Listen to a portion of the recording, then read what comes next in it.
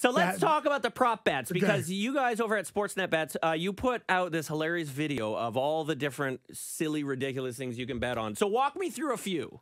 Props, anything from like the color of the Gatorade to the length of this national anthem, the coin toss. I always go tails never fails for coin toss. One of the novelty props is, will Drake wear a Rams jersey over the weekend? 100% yes. I think so too. 100%. Yeah. My favorite prop bet is, will Snoop Dogg smoke on stage? Will he smoke on stage during the halftime show? I mean, Snoop's in LA. He's a legend. He's known for being elevated in mind and conscious. I don't think he's going to do that. You don't? Well, no, because it's such a corporate event. It's the Super Bowl. He's a businessman now. He now owns Death Row Records. You know, he's a serious guy now. But I understand it's cool. I understand that. But he also understands that, like, this is like the most corporate gig ever. Don't screw around with this. Just play the gig and enjoy the success after. Darren, but when you hear the piano chords, ding, ding, ding, ding, ding, like, it's going to be incredible.